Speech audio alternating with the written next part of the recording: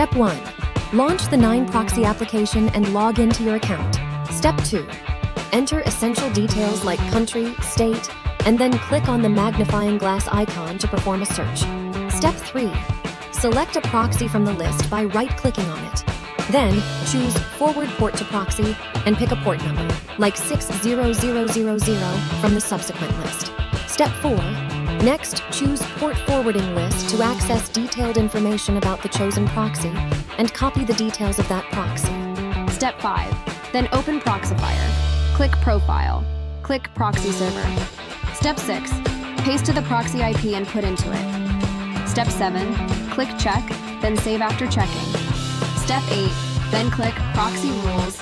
Select the proxy IP just set. Select Browser. Step 9. After saving, open the browser to check whether the IP address has been modified successfully. Now the IP address has been successfully modified.